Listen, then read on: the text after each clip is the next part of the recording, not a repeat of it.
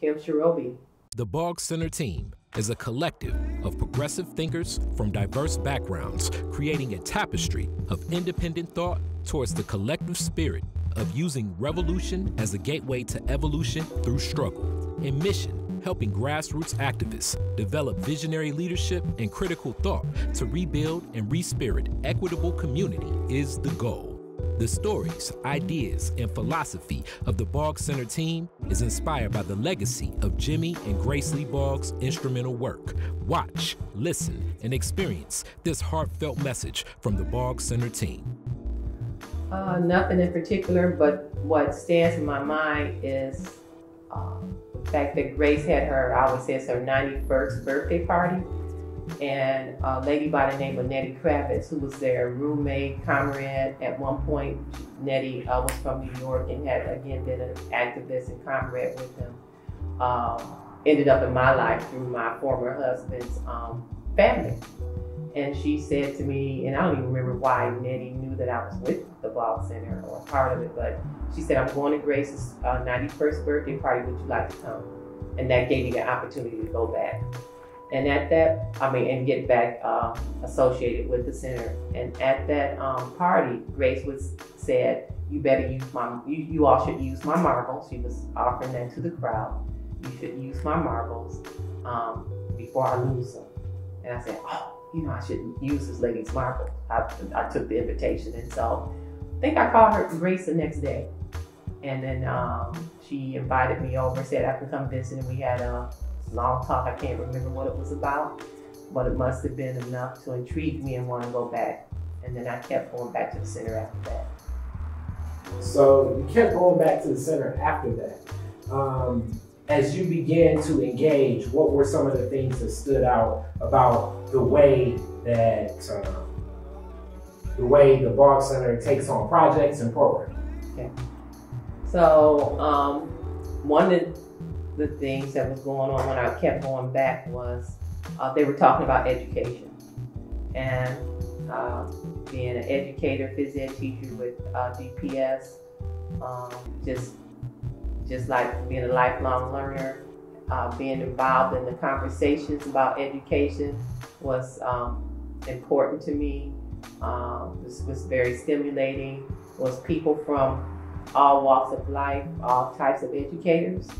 And that really kept me going back because I felt like I had a handle on that subject and was able to find people who had the not only common belief systems, but was interrogating education at the time.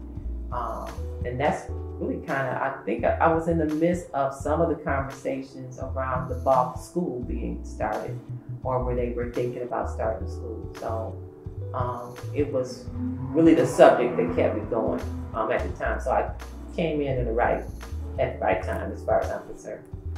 So when you talk a little bit about education in that subject, can you speak a little bit to what were your feelings at the time about education and how have they evolved since then? That is a good question.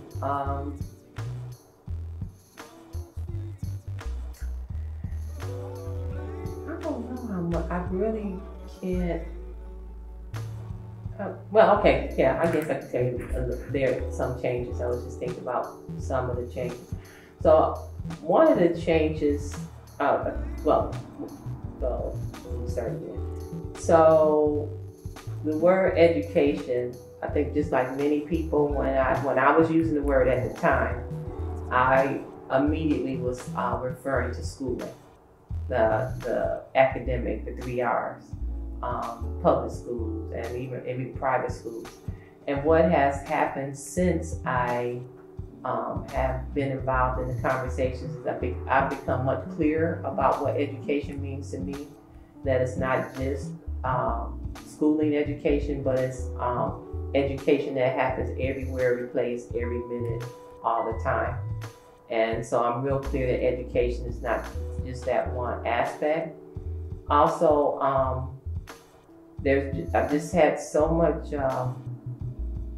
exposure to how people learn, how to be patient with them. One of the educations that I received from being at the Boggs Center because of Rich Feldman and his family being there was one of disability education. And I've watched their son Micah grow and mature, and even in watching him grow and mature in his education, it allowed me to see how other people could be academically educated and our students who are not getting education in school. I mean, getting that kind of education in school right now. So some of the tools that Micah uses, I think our children should be using right now, some that are falling behind in the academic education.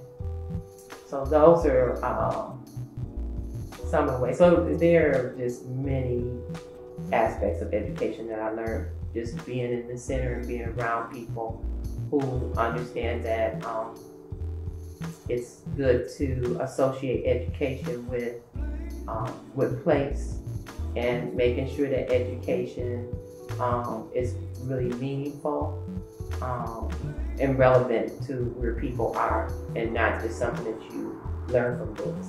I've always thought that, but I really know how to practically put that in practice.